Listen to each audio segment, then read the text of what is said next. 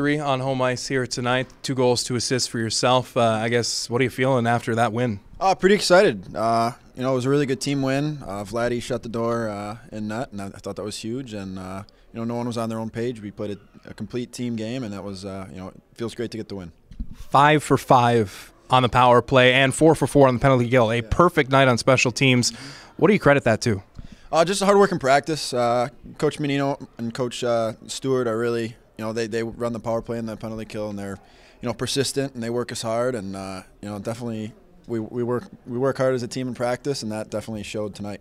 So you guys pick up a 3-0 shutout at Sioux City, a 7-0 shutout at home against Sioux City. I guess you have to wish you played these guys a little more. Yeah, I know, right? Yeah, our goalies played great in both those games. Big credit to both of them. So, all right. Thanks very much. Yeah, thank you.